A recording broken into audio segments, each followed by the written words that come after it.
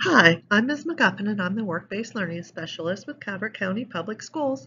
And I want to take this opportunity to tell you a little bit about some internships and apprenticeships that we have available.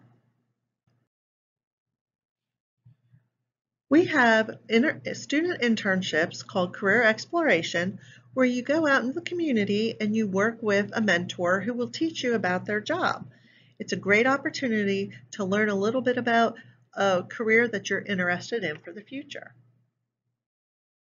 Our student internships last for 50 hours, so you work for a company for 50 hours either over the summer or over the school year, however you work out your schedule.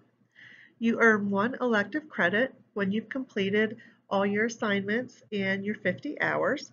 And internships can be in a variety of careers. We have everything from with the state's attorney's office to county government to doctor's offices, the hospital, even real estate. So there's a lot of opportunity for you. So what do you need to do to get an internship? Fill out an online application. You can go to this link here, or you can go to the CTA school website, go under programs, and then choose internship application. Once you do that, I will reach out to you to do an interview with me. And after the interview, you'll need to submit a resume and then have a packet where your parents and you review things. You both sign off on being in the program.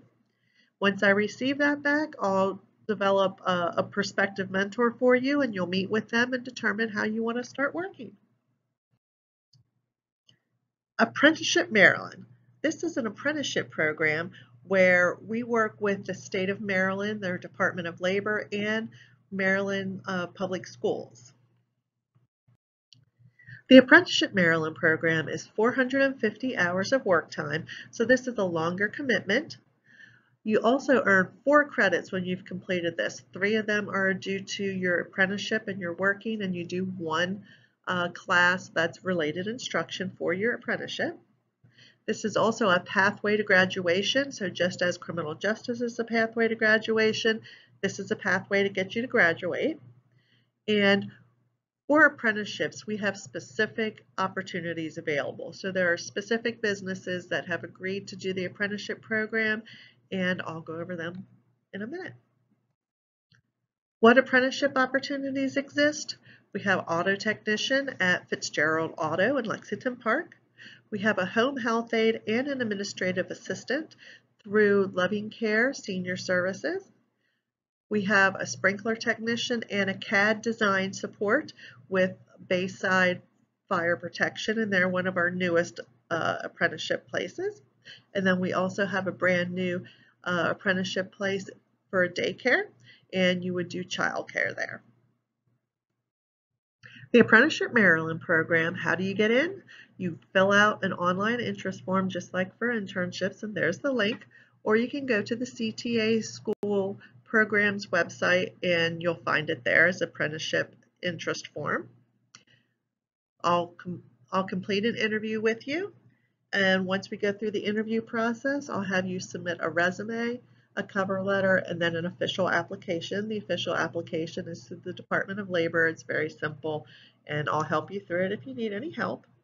And then for the apprenticeship program, you actually interview with prospective employers, and they will hire you just like they hire anyone else. So you have to follow their hiring procedures.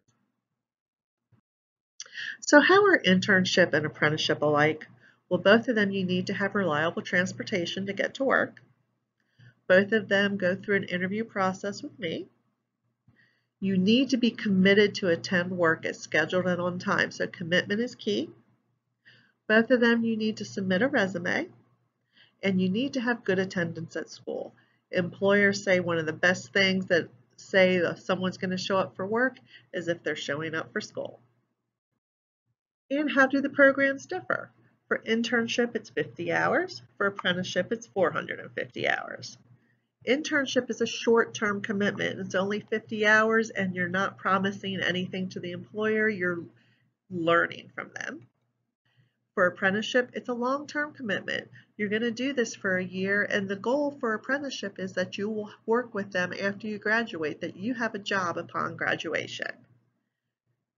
Internships, it's a way to try out a career or course of study. I had a student that didn't know if they wanted to do business or being a lawyer. They did their internship with the state's attorney's office and determined that being a lawyer was not for them, and they are now at Wake Forest doing the business program. For apprenticeship, it's a career path that you want to do for the next several years. It's something you know you're interested in, and you can now get a jump start on getting that career off to a good start. Internships are 1 elective credit, while apprenticeship is 4 credits and it's a pathway to graduation. Internships are usually unpaid. It's more about the experience and learning if this is what you want to do. For apprenticeship, all positions are paid, and hopefully this is where you're going to stay and it's your long-term placement. If you're ready to jumpstart your career, you can go ahead and submit the forms for internship or apprenticeship.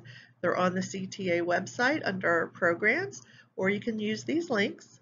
Or if you have some more questions, feel free to shoot me an email. It's McGuffin, and I'll get back to you and answer all your questions.